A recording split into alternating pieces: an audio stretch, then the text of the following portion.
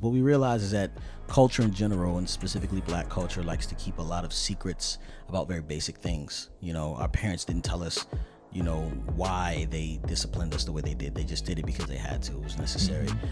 They didn't tell us when they were having money troubles and money issues, but it was something they did deal with, but it's like a secret, something you really don't want to expose. But we need that information. We need to know what hurdles are coming up so we know when to jump and how high. Welcome to the Speak Your Success podcast.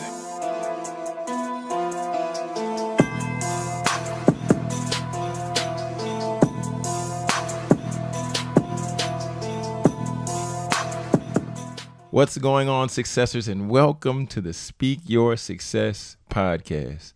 We have a special guest in the building, none other than Mr. Beleaf. How we doing, sir? I'm doing fantastic, man. Thank you so much for having me on. How are you doing?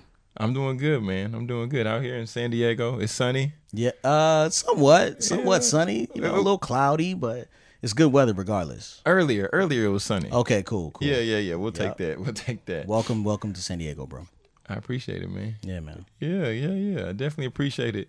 So just like we were talking about a little bit earlier offline, man, and just talking about how, you are one half of the How Married Are You podcast. Yes, yeah. And then so the people who might be out there who may not be familiar with who you are, can you just give a little bit of backstory on who you are and what you do? I mean, it's so crazy because, even like defining who I am is just so interesting. I would say that if people are asking me who I am, I would say that I'm a man who equips fathers. I equip men to be fathers, and so with that, I have a YouTube channel called Beleaf in Fatherhood where I address some of the issues and interesting things about fatherhood, and I kind of expose those things to the world by being very vulnerable and transparent. And then half of How Married Are You? My wife and I have a podcast called How Married Are You, where we just literally go through all the struggles that we're having in marriage and just talk about how sometimes difficult and how fun it can be, and all about being transparent and vulnerable in all these spaces. What we realize is that culture in general, and specifically black culture, likes to keep a lot of secrets about very basic things. Our parents didn't tell us, why they disciplined us the way they did. They just did it because they had to. It was necessary. They didn't tell us when they were having money troubles and money issues, but it was something they did deal with, but it's like a secret, something you really don't want to expose. But we need that information. We need to know what hurdles are coming up so we know when to jump and how high. Definitely, man. And even just with you saying that, just if you all haven't taken the time and listened to the How Married Are You podcast, I would encourage you to, because like I was sharing with you, and like we even sharing with your wife, that Gabby and I have gained a lot of value from the podcast, and even outside of that, man, it's been great talking points for us to unpack certain things, to address certain things. So I just want to thank you, man, on here. Of course, man. You're welcome. I'm glad that you received something from it. It hits a lot of people differently, but I'm glad to know that it's helping people out in the way we intended it. Definitely. That's super dope. Okay, now, so with Beleaf, can you rewind back for us? How did you get to the point of belief in fatherhood? Yeah. And, just talk a little bit about that. Yeah, well, my parents had custody, separate custody. My mom lived in Baltimore. My dad lived in California. I had my school years were spent in Baltimore for the most part, and summers were in California. And it was just kind of like this duality, and like the way I was living in different places, from a 2-parent home to a 1-parent home.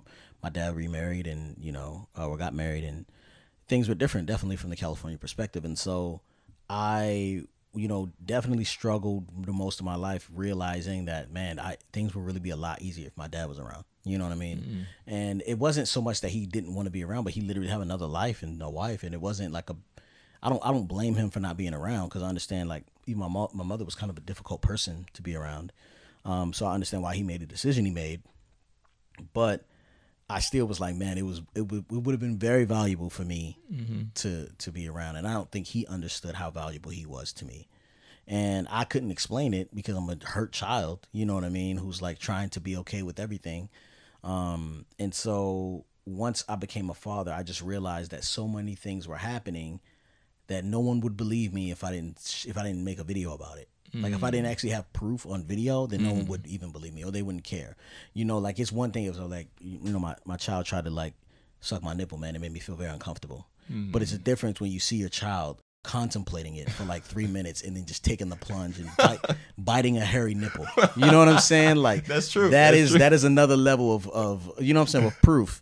And so I became like kind of like, you know, in this position. All of a sudden I'm married to this beautiful woman. She's a full-time mathematician and a math teacher, and I'm like this struggling artist / stay-at-home dad. And I'm home and I'm having these really weird interactions with my children that I'm kind of like, man, like I'm really having a hard time controlling my temper. I'm having a hard time controlling my anger, and I would turn on the camera as a way to kind of see if anybody else had dealt with this, but also have accountability. You know what I mean? Like, you know, like it's really easy to lose your mind with a child because it's like you don't have the patience yet, right? So like think about being a stay-at-home parent. It's like there's no end of the tunnel. Like you don't see the light at the end of the tunnel. It's just doo-doo, throw up, spit up every day. It's just like it's over and over. Like all of us, it's always the same thing, and no one's encouraging the babies.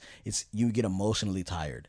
So it's like all of a sudden you're just not hearing babies crying. You're hearing like you're failing again, you know, over and over again. So Beleaf in Fatherhood was just kind of like, I just started posting videos to be like, man, like I just need someone to laugh at this because this really hurts. And then it became into like, well, I can actually make these documentary style videos that, you know, show the complexities of what I'm dealing with internally. And because I was already doing music before as an MC, I already had the equipment to kind of at least have the music well done, you know. And so I would like score the videos, and then I eventually saved up and got a camera. I started out on broken iPhones. Like I used my iPhone, and then any iPhone that friends would give me that had a broken screen but the camera worked, I would use it.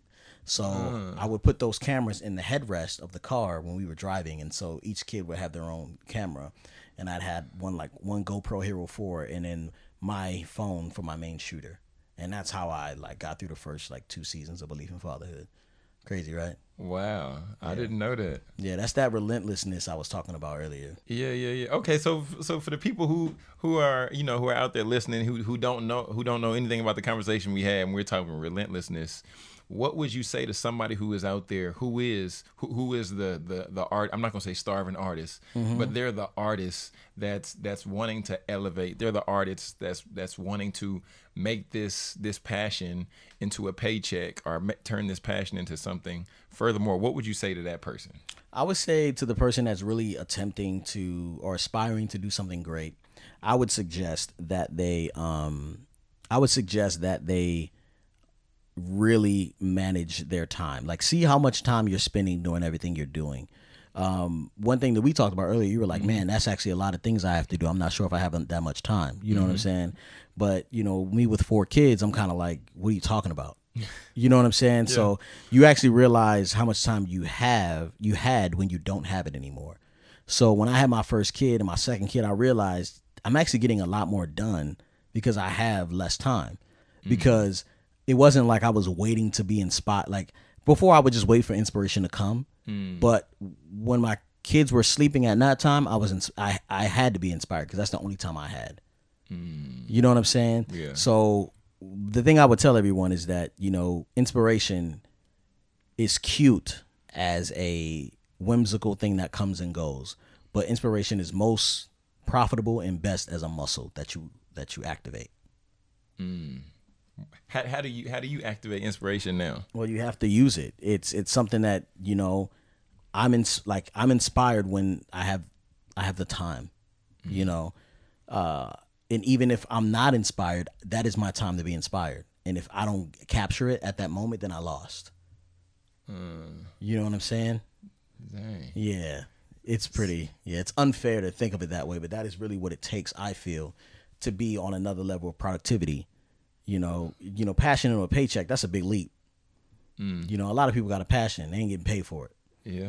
You know what I'm saying? Martin Luther King had a passion. You know what I'm saying? Like, he got paid very little for that. You know, but he was willing to die for it. And that's the thing. It's like, I'm willing to die for this. And I talked to my wife about it, and we were talking about it. I was like, man, I think I'm actually willing to die for this. Like, I'm willing to die so that fathers know that they are valuable and that they need to understand that their kids need them. Like, I'm willing to die to get that message across. Wow.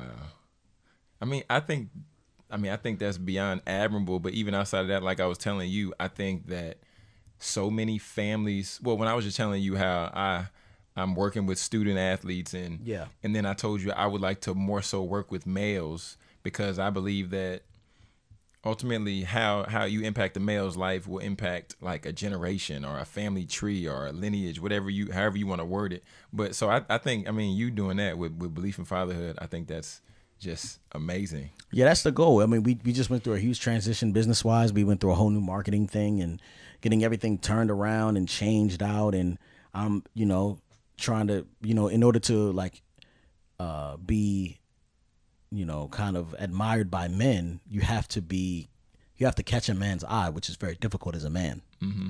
You know what I'm saying? Yeah. So you have to be something to aspire toward. You can't just be like a regular dude. You know what I'm saying? Or you have to be hilarious, because men are attracted to comedy and things that are like pleasing to the eye.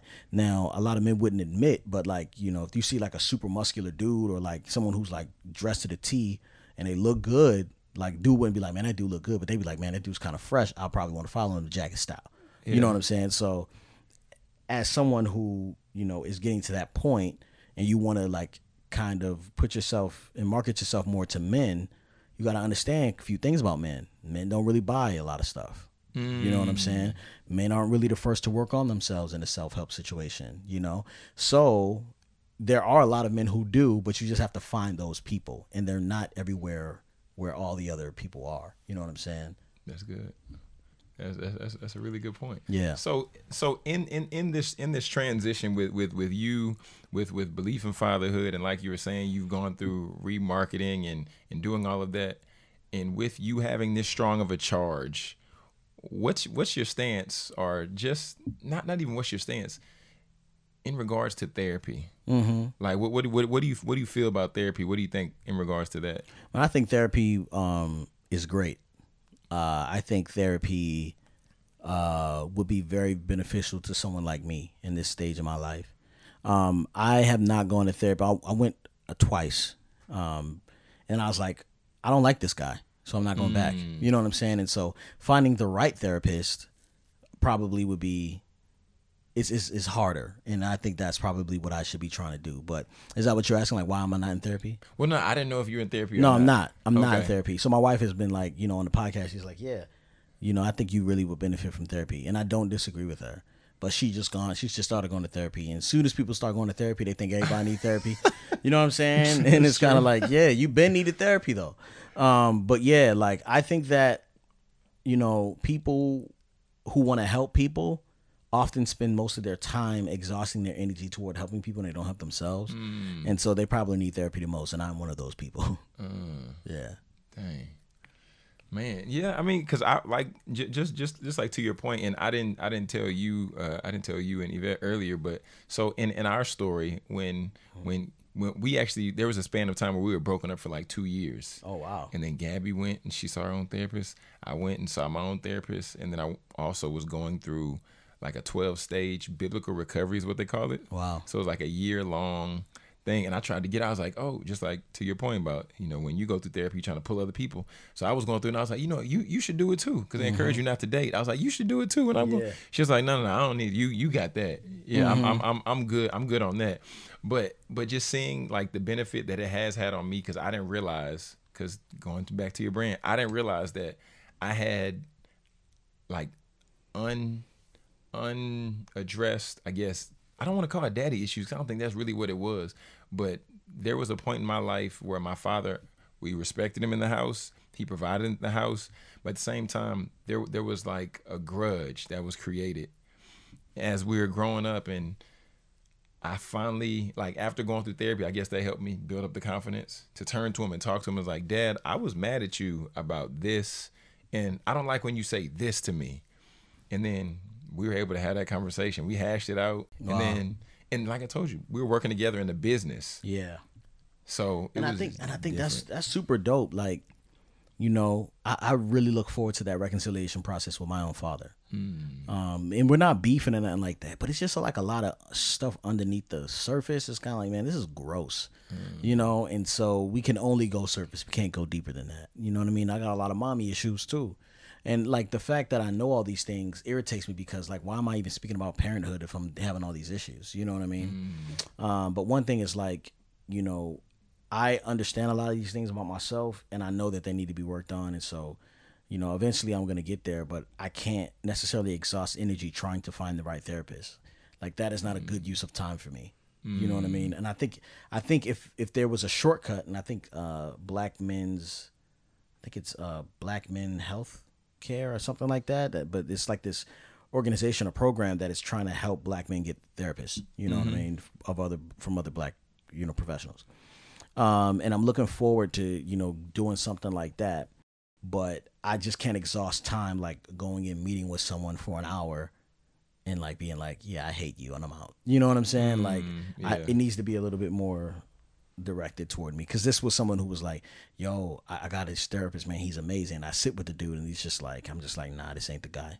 You know what I mean? So somebody oversold him. Yeah. Gotcha. But I mean, even to the point about what you're saying about how, like, you know, you talking to the point of fatherhood, you talking to the point of parenting, but I still think that, and you know, I'm not a parent, I have no children yet, but I still think to a certain extent, you're still very equipped to address that, because although yes, we all have past, we all have our history, and you know whatever those scars, wounds, whatever that might be, but then at the same time, you've also recreated the parenting experience as you've had your own children, as you've learned, okay, I can't do this with this child, I can't do this with that child. Yeah. So man, I mean, I just want to encourage you in that. I appreciate that, man. Yeah, man, because I mean, you know, like I know, like there's self-limiting beliefs that we can put on ourselves, because it's like we feel that we should be here, or we feel that we can't do certain things because of past experiences or whatever that might look like. So yeah, man, I just want to encourage you, man, from one Black man to another. I appreciate it, bro. Thank you, man. Yeah, I mean, like, and that's what it's all about. Like, I feel, you know, I really like commend you and Gabby for going through that process. You know what I'm saying? Like, and going through therapy apart, because like it shows that you wanted to invest in yourself. You know what I mean? Now, one of the things about me is that I just started understanding work ethic within the past 4 or 5 years. Like, I wasn't a hard worker. Wow. Like I'm not ambitious on my own. So like I can't tell you like 2 or 3 places I want to go in the world. Like I don't have any desire to leave the house. Like I'm like a eat burritos, watch The Office type dude. Like that's the type of dude I am. You know what I'm saying? But God has given me this burden for fatherhood that I'm willing to take this to the ends of the earth. You know what I'm saying? Like I'm willing to do whatever I have to do. And this, I cannot sleep. I cannot just watch burritos. I mean, eat burritos. I cannot just, you know what I'm saying? Like I cannot just sit, because I have something inside of me that God has given me a message that I feel like is what I'm supposed to be doing. And so it's only the ambition that I get from God that allows me to do that. Now, had I had more of my ducks in a row in the beginning and it wasn't about survival, I would have probably taken the time to get the therapy I need. But right now I'm still learning how to manage my time, manage employees, pay things on time. Like it's weird out here. You know what I'm saying? Like, you know, you say I got the office and I'm still trying to figure out how to manage things around here and, you know, relationships. And then there's all these other things, even though therapy is super high on like, yo, you need to do this for the rest of your life. Yeah. Like not in time the rest of your life, but for the benefit of the rest of your life and the rest of, you know, it's just something that it doesn't stay in the front of my mind like it should. But I commend you and Gabby for going to do that, because I know it's made you better humans for each other. Yeah, man. I mean, just knowing about being able to identify those triggers. But thank you for acknowledging that. But yeah, and even still, the craziest thing is still, like, you know, you like go to therapy. I was like, you know, go to therapy. I go through the 12-step biblical recovery. I'm gonna be healed. Everything's gonna be great. We're gonna move forward. This is gonna. Man, no, not so much. And that's one of the things that challenges me in marriage. Yeah, because we go through the couples grow group, and you know we did the premarital. It's like you do all this preparation, but then you still bump heads. Yeah, I mean the thing is like you're never gonna stop bumping heads. That's encouraging. You know what I'm saying? Like, like that's just the truth. Like you're always gonna bump heads. Like you guys are two different people. You know. I think the interesting thing is like how you deal with it and how you handle it when you do bump heads, because it's always going to be a miscommunication. It's always going to be an issue. It's, you know, and even if there's like, I know a lot of people are like, oh my gosh, we read the Enneagram book and now we're great. You know what I'm saying? It's like, okay, you know, but you still have little issues because you're flawed people, you know, and you're going to have issues. And I don't think that, and, you know, even like going back to How Married Are You, like a lot of the conversations we have on the podcast. So for the first time we're having these conversations, and we're often like shocked and like appalled and like, man, I didn't realize I married you. Like that person that believes that, are you insane? You know what I'm saying? You know, sometimes you just can't win, you know? But I do believe that, you know, marriage brings out, marriage all is about forming you into one. Right. And so the less time you've been married, the more difficult it's you're gonna know that person. Or like, even if you've been married for years but you spend no time together, you're not gonna know that person. You know what I'm saying? So it's not so much about not pissing her off or not upsetting this person or whatever, or pleasing her mom. It's not so much about that as much it is about like loving each other regardless of whatever, you know. And so what marriage teaches you is selfless love, because Yvette, my wife, is going to do everything that she thinks I want, which is not what I want at all. It's what she wants to give me.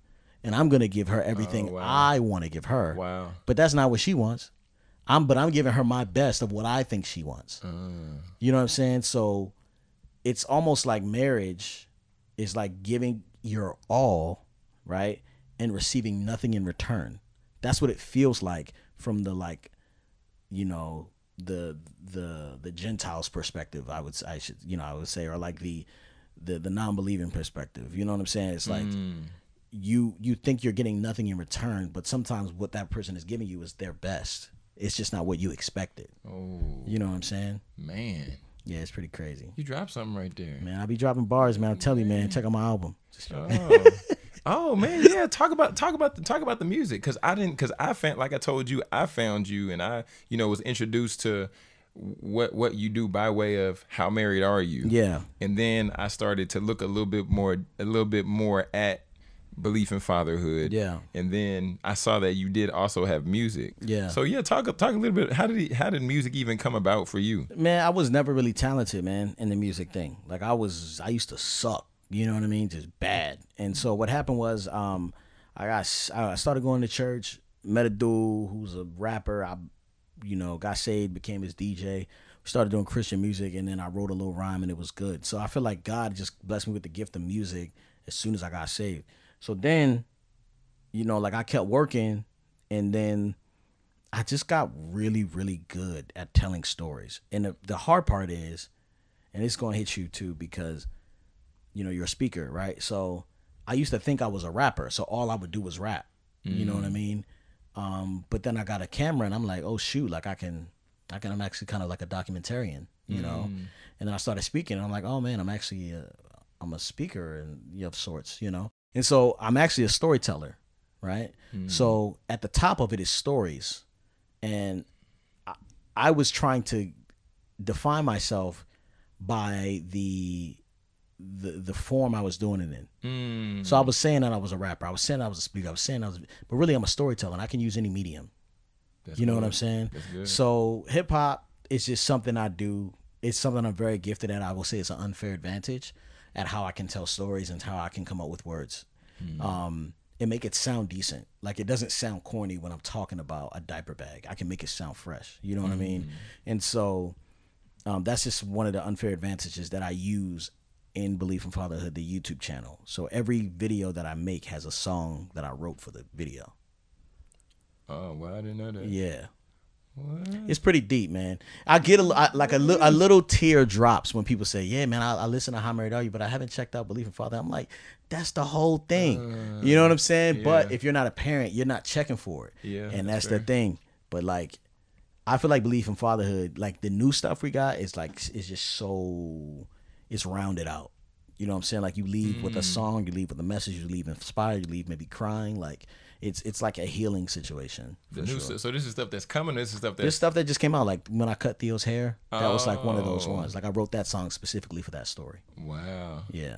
With you doing a song for every video, so the song is included in the video, or it's It's including the video and it's also streamable, so you can stream it on Apple, Spotify, whatever.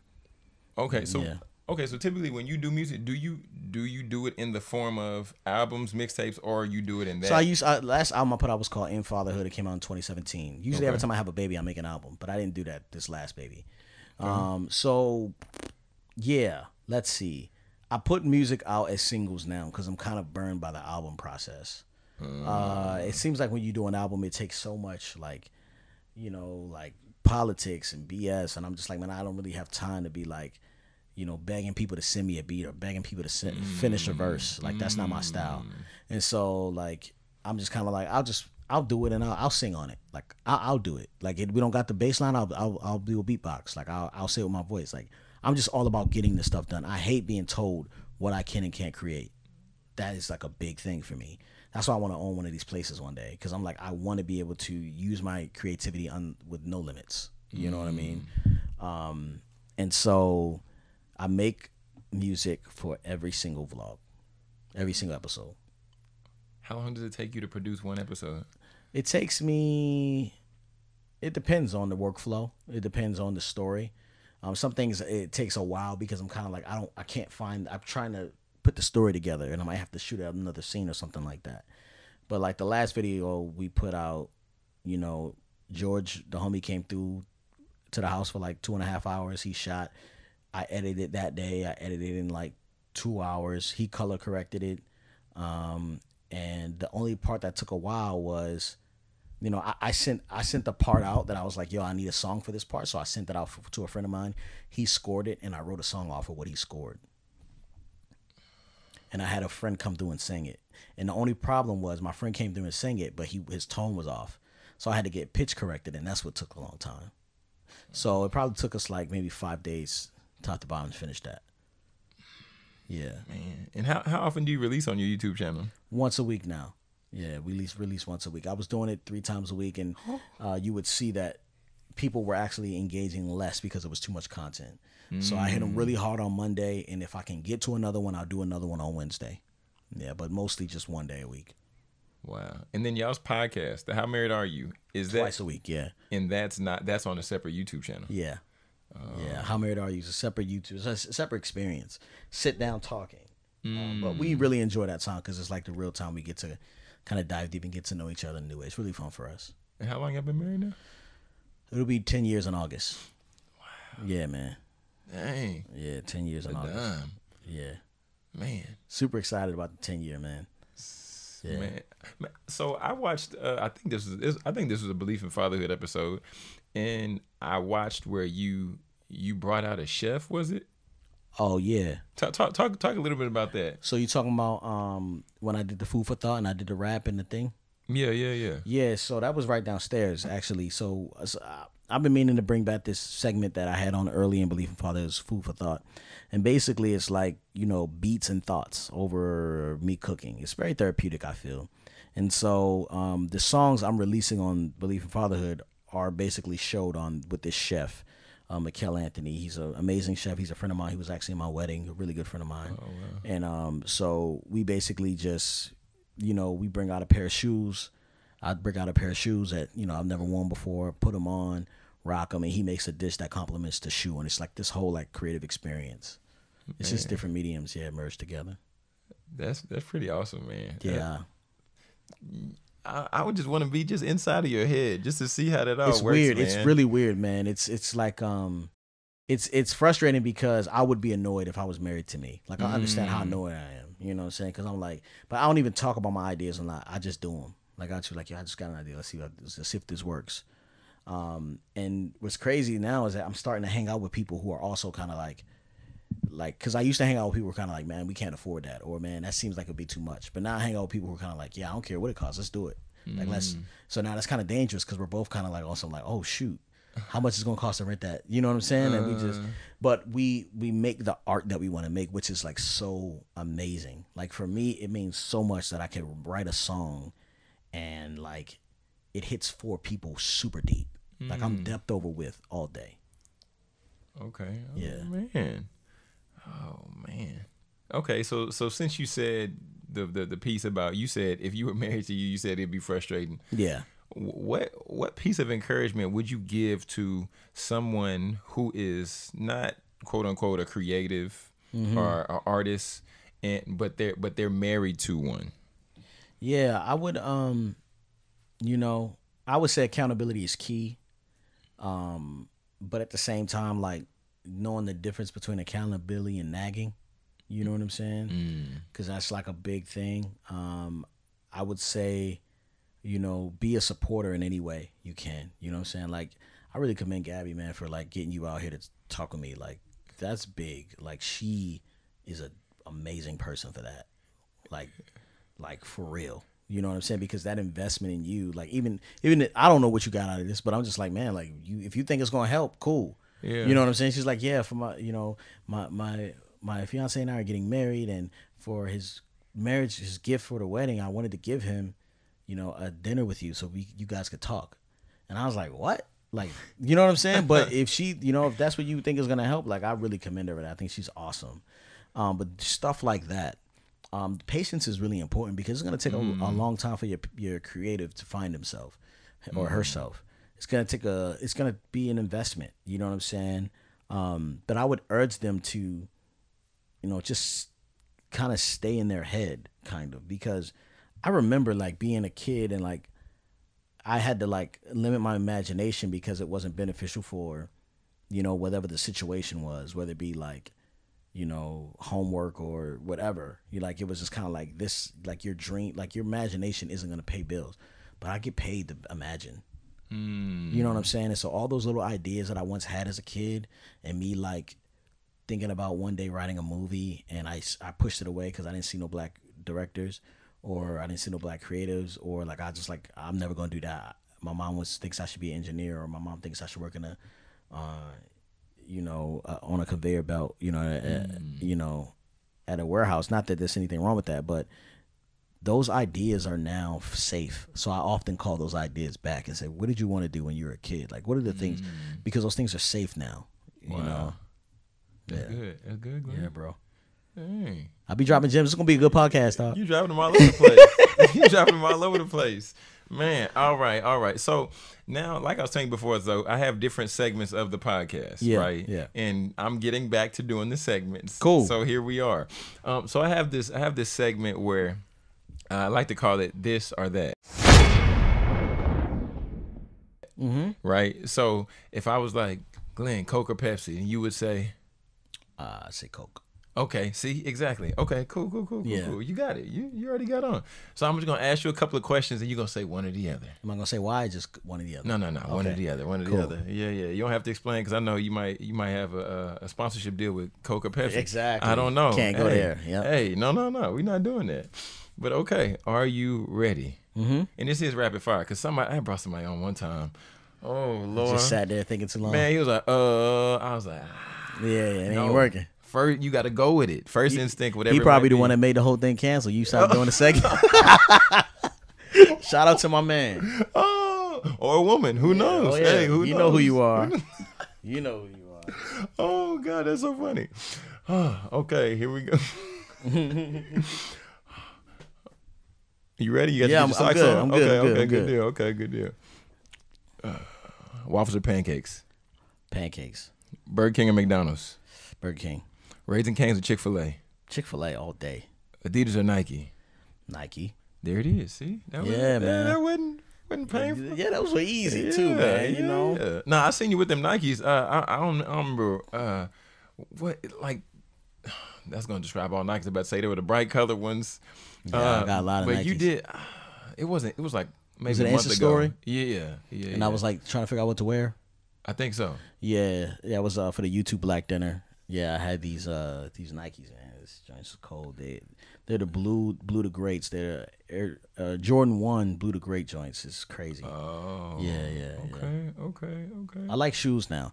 For a while, you know, I didn't buy a lot of shoes because I was trying to buy diapers. You know what I'm saying? And so now, like when I buy a pair of shoes, it's only for food for thought or to go out to speak. So they're all a business expense. Oh, wow. You know what I'm saying? So that's a write off. You feel me? Played. Yeah. Well played. Yeah, Okay. that's how I do it. Okay. So now I want to ask you this one. I want to ask you, even though I didn't give you time to prepare for this. So I do something called the Winner Circle of the Week. Mm-hmm. And that's when I give you the opportunity just to shed light or shine light or give flowers to someone who you feels out here grinding, someone who you feels out here working, but you don't feel that they've received their just due. You can say more than one person if you desire. Yeah. I would okay, I would go ahead and say you know, Sopa and Anthony Rush. That's a couple. But Anthony is really like pushing his t-shirt brand Creative, right? I've seen that. Yeah. And so I don't know. I love them so much, and I just think they're awesome people and beautiful people, and I don't know, like they work hard, and they're trying to figure it out, and they're also Dallas peoples too. So you guys definitely should link up. They're really good people. So yeah, them and who else? There's a lot of people who are doing good work. Chef Toya from Louisiana. She's a chef who's amazing. Always working hard, trying to do what she's doing. I'm very proud of her. She's an amazing chef. All her food is crazy good. You know what I'm saying? So shout out to her. And let's do another friend of mine. So RJV_collective is a friend of mine. He does all of my graphics. He's a hard worker. He does a lot of stuff for Reach. He does a lot of stuff for anybody. He's one of those people who you really can't bend. You can't stop him because he'll find a way around it. But he doesn't understand how valuable he is. You know what I'm saying? And so, like, a big goal for me is like be able to pay him full time. You know what I mean? Because he's just so incredibly creative. He figured out how to animate on his own, and you know, he's just one of those dudes you just cannot stop. So yeah, RJ will probably be my top person for sure. Dang. Okay. Yeah. Okay. Man. Yeah. And so the Rushes, I have seen them because Tina and Tammy. Yep. So I met Tina in college. Okay. And then she was telling me about Tammy before, like, she went out to meet. She was telling me, she's like, yeah, I reached out to this guy to learn a little bit more about photography. And then she got a husband out of it. And then Tammy, actually, he's the one who took my my photo on the cover of my book. Oh. So yeah, man. Yeah, we love them too. Well, Tammy is just man. I mean, you're talking about somebody who's amazing. You know what I'm saying? I would say Tammy and RJ are like neck and neck. You know what I'm saying? I think Tammy has really figured out what he's supposed to be doing, and RJ just hasn't figured out his niche yet. And RJ is one of those people you just like, you want to give him everything. You want to give him the world, just root for him. You know what I'm saying? And Tammy's like the same, man. He's just such a humble, amazing, talented person who's a fanatic about his art. And that's another thing about creatives, right? Like anybody who's a creative, they need to be fanatical about what they do. Like almost to a sense of like, it's almost obsession.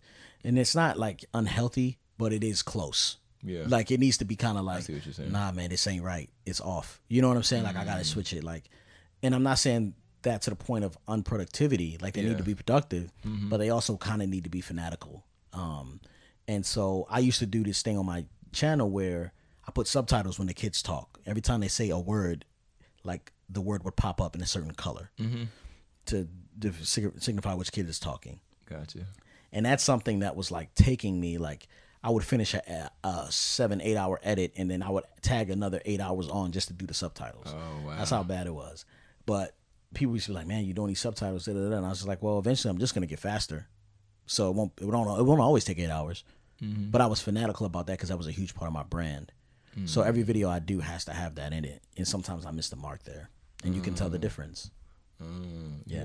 I mean, I'm there with you on just having that level of either honor for the gift, or respect for the craft, because I think that ultimately if God is the gift giver and he gives us the ability to work and he also gives us like that eye then for them to go in and go all in at it in that way. I don't think it's necessarily a bad thing. Yeah, yeah. I'm not mad about it. Yeah, but it can be kind of like to where it puts you in a position where you never put anything out because you didn't get it exactly right. You know what I'm saying? So it's like it's a fine balance that you got to find a balance. But my crew, my team, the people I work with, they are people who are kind of obsessed with what they do.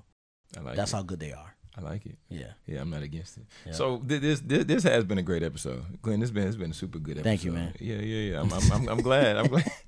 You rubbing your hands together like you about to get some ad money. No. That's not what we on. Okay. But I like to close it out with a quote of the week. Yeah. Or like, what would your favorite quote be, or what's a quote that you just want to share that really inspires you, or you feel that can inspire somebody else? Man, definitely be Galatians 5:9. Do not be weary in doing good. You know what I mean? And it's one of those things where it's kind of like you know, for eventually you will reap a harvest, right? So it's just sometimes, man, you're doing good work and it just don't feel like it's hitting. It don't feel like it's doing nothing for nobody, and the numbers ain't looking right, and the likes ain't there. And you just sitting there like, why don't you, just don't be tired in doing that good work. Talk to me, Glenn. You know what I'm saying? Talk to Like, me. you gotta keep going. That stuff is vital, not only for the people it eventually will hit, but it's vital for you and your relationship with God. Obedience is super important. So that'll be my quote of the week for sure. I'm not gonna drop that. I'm just gonna throw your mic. I'm just gonna throw it at you. Like my past, you act like you about to throw the mic, man. Yeah, man. That was good, man. Amen. Glenn, where can the good people find you, man? Where can they connect with you? Yeah, so if you are not a parent, or you are a parent, or whatever, you were a parent, Beleaf in Fatherhood is the YouTube channel for you. It will help you understand perspective and how your parents once felt, how you will feel as a parent, or what you're dealing with right now. You'll have someone to relate to. If you are not married, or you are married, How Married Are You is the channel for you, because it prepares you for all the ups and downs and things that you are dealing with or will be dealing with in marriage. And then you can follow us at How Married Are You on Instagram, and at Beleaf Mel on Instagram as well. There it is, man. Yep. I appreciate you, man. Appreciate you, brother. Yeah, man. Thank you for coming all the way out here and spending some time with your boy. Thank you, Gabby, for being an amazing wife and killing it. And yeah, man, I hope this was all that you wanted it to be. It was beyond, man. Amen. It really was. It really was. Good people, you all heard.